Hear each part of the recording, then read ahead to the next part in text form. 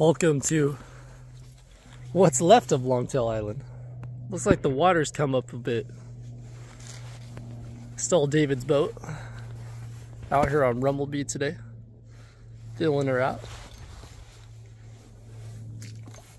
We're gonna go over Rumblebee here from tail to nose. And we have a mud skipper 16 to 23 horsepower kit with the 110 inch shaft with a 9.5 inch propeller.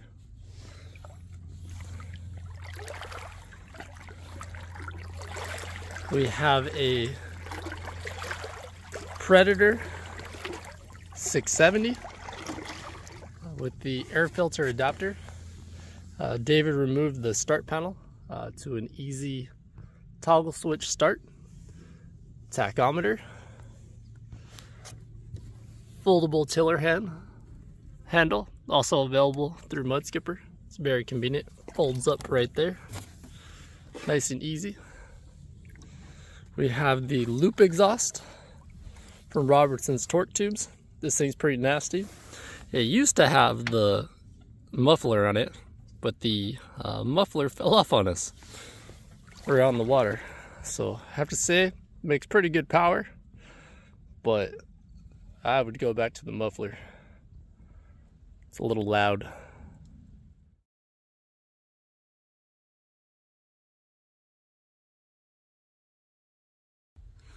David runs 3 batteries on this boat. Open this guy up. So, fuel tank there. He has 2 circuit breakers to turn the power on and off. His boat likes the weights in the rear of it on this 15-foot basstracker hole. So, that's where he puts his batteries at. Because he's on a 72-volt system for that trolling motor up there.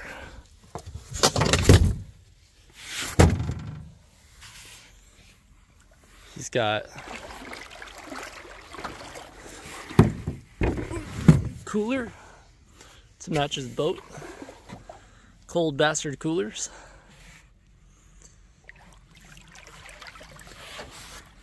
Matching grip tape for his handle. He also has his tether for the longtail, and the tether goes right there.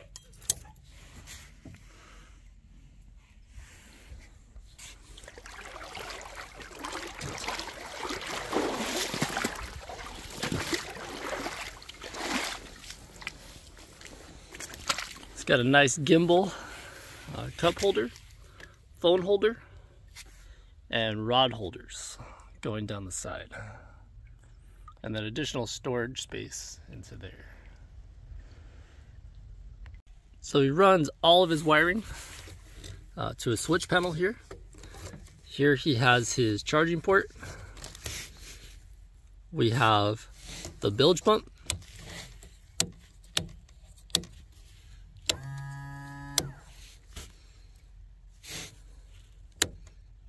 Driving lights.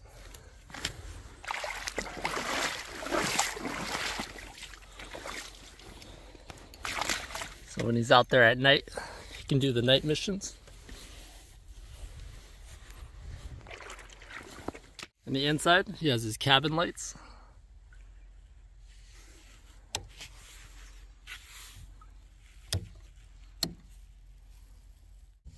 In the center here, he's got his live well.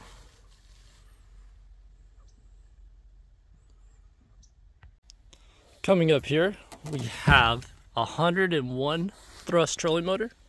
This thing is pretty strong. It can actually take you upriver when you need it to. Recessed trolling motor panel with the matching hydro turf. For his anchor system / winch system, he put a trailer winch to an anchor, which is pretty convenient. No wires, no remotes to lose, and he can pretty much crank himself up and over something stuck pretty easily if you needed to. And then it's also convenient to put back into your boat with the anchor. Looks like Longtail Island almost got washed away, but not quite. Looks like everything's still here. So this is David's 15-foot bass tracker.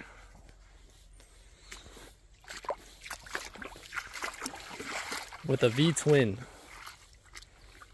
on a mud skipper longtail. However,